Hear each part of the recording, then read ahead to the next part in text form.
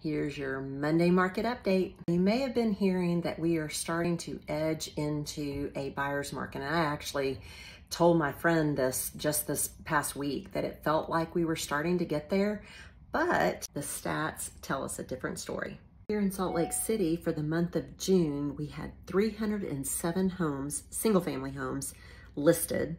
And of those 307 homes, 178 of those sold. What those numbers tell us are we have 1.72 months worth of supply. If you're looking at a buyer's market versus a seller's market, in order to be a buyer's market, we have to have more than 5 months worth of inventory. So what does this tell us?